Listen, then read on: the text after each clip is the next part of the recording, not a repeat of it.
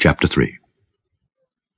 And I, brethren, could not speak unto you as unto spiritual, but as unto carnal, even as unto babes in Christ.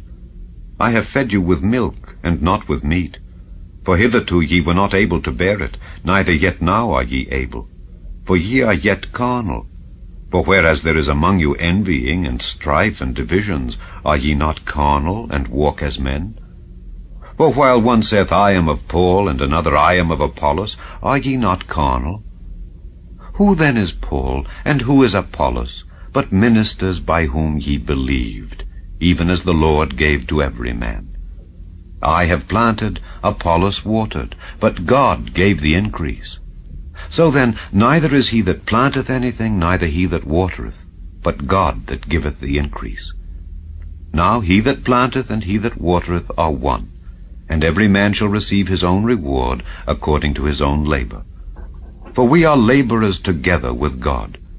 Ye are God's husbandry, ye are God's building.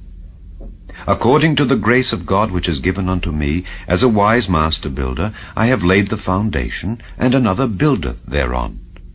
But let every man take heed how he buildeth thereupon. For other foundation can no man lay than that is laid, which is Jesus Christ.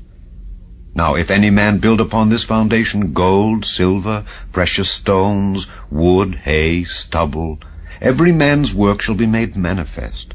For the day shall declare it, because it shall be revealed by fire, and the fire shall try every man's work of what sort it is. If any man's work abide, which he hath built thereupon, he shall receive a reward. If any man's work shall be burned, he shall suffer loss, but he himself shall be saved, yet so as by fire. Know ye not that ye are the temple of God, and that the Spirit of God dwelleth in you?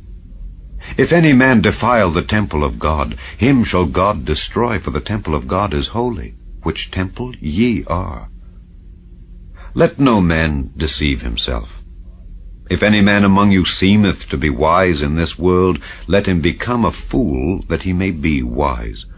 For the wisdom of this world is foolishness with God. For it is written, He taketh the wise in their own craftiness. And again, the Lord knoweth the thoughts of the wise, that they are vain. Therefore let no man glory in men. For all things are yours, whether Paul or Apollos or Cephas, or the world, or life, or death, or things present, or things to come, all are yours. And ye are Christ's, and Christ is God's.